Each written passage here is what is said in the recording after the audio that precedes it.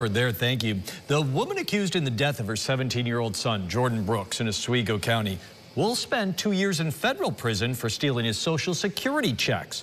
Lisa Waldron, sentenced today, she's the one on the right in your picture, to 24 months after admitting to stealing the checks after Jordan died of neglect. Prosecutors say she used the money for her own personal expenses, including a trip to Myrtle Beach. Lisa Waldron pleading guilty to manslaughter and assault charges in Oswego County Criminal Court. Anthony Waldron, who you saw in that picture alongside her earlier, is set to go on trial next month for Jordan's death.